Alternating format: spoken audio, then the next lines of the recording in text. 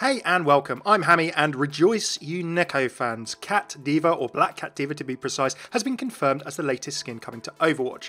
Now, Overwatch's Cosmetic update is coming tomorrow along with Blizzard World. There's a bunch of stuff for the new loot boxes, and you may not have caught all of the teasers and reveals that have been shared over the last 3 or 4 days. So I'm going to round them up all in one place, starting with Cat D.va here very quickly for you. And for you lore and voice lines fans, I have both skin lore and voice lines vids planned for the rest of this week, so stay tuned. Literally fresh off the press just before I'm releasing this video, there have been 4 new highlight intros introduced. We see Ana kicking some ass. I just wish I could get a play of the game with Ana so we could actually see this cool highlight intro.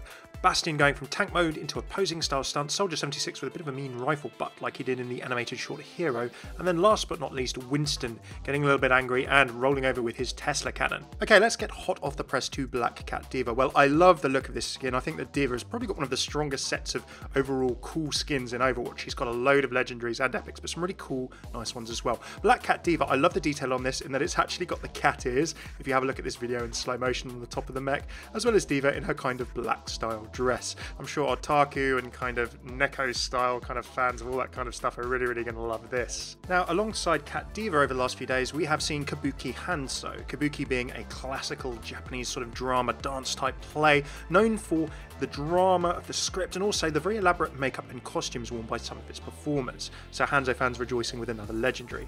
Capoeira, Lucio. Capoeira is an Afro-Brazilian martial art. It's kind of acrobatic and dance and music, so it kind of works very well with Lucio's character. Pretty cool skin there. Power, kicks, speed, and spins and lots of different things. As for Pharah, well, the Asp, continuing Pharah's Egyptian and Egyptology themed skins, the cobra was kind of a very significant symbol in ancient Egypt, particularly a royal symbol for the pharaohs. A rearing cobra or snake with a flared hood ready to strike was kind of a uraeus, this image which was used and drawn in several places including tombs, referring to protection, again which fits pretty well with Pharah's character as well as with the Egyptian theme. Now don't forget, we also have the Blizzard crossover crew, all of the other crossover skins. I've already done a lore video summarising in brief all of the lore of all of those different skins, such as the Diablo, Warcraft and Starcraft themed skins that will be coming with Blizzard World tomorrow. Do have a look at that video in the description below if you haven't seen it already, and I'm doing individual videos going into the lore of each of those characters and their backgrounds more as well. So if you really want to dig into the lore of the skins of any of your favourite characters or any of these new skins, then do take a look at my skin lore playlist too. New epic skins have also been revealed. We've got McCree kind of looking well with his Deadeye symbol. Maybe it's a Deadlock skin, I don't know, we'll see how that works out.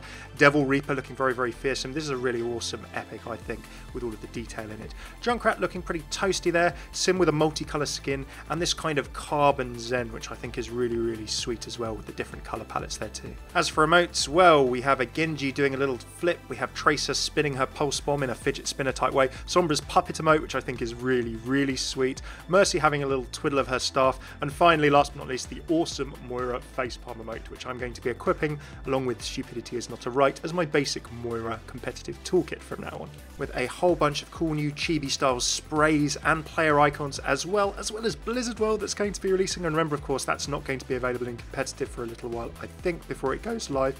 We have a really awesome update coming. I really can't wait.